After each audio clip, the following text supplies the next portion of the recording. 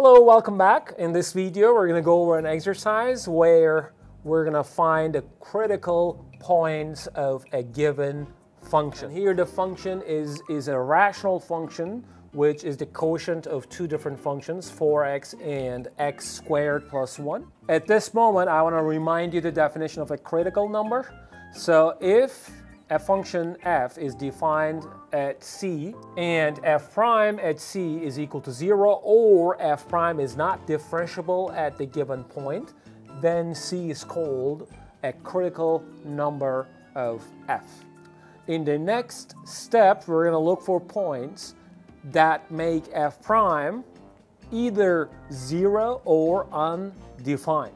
And now let's go ahead and then find f prime, since we have the quotient of two functions. So we're going to use the quotient rule to take the derivative of f.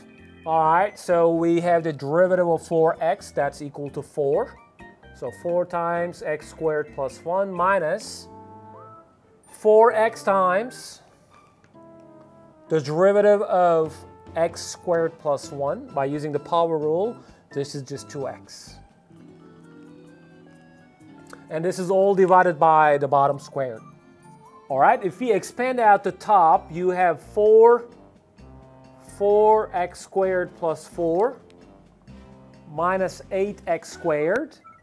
So if we simplify that, you have minus 4x squared plus 4 divided by the bottom square. For the expression of f prime, we're going to check two different things. One is the x points that make f prime 0, and also we're going to look for x's that make this function undefined. So let's start with the first one.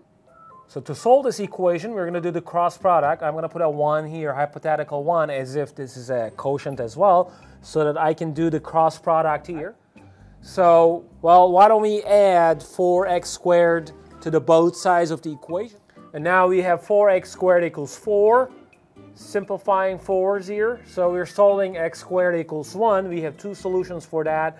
One is -1. The other one is 1. Right, for the second part, so we're going to look for x's where f prime is undefined.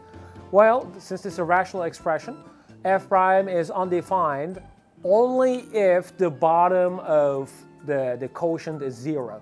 But as you see, 1 plus x squared can never ever be 0. So there's no way that you have an x that makes the bottom of the quotient 0. So basically for this problem, there's no x.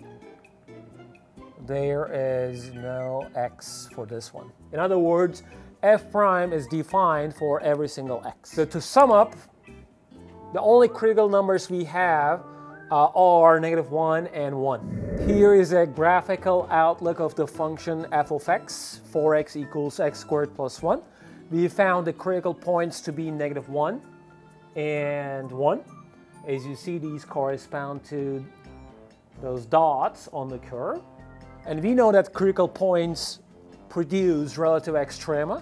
And for x equals 1, we have a relative maximum. And for x equals -1, you have a relative minimum.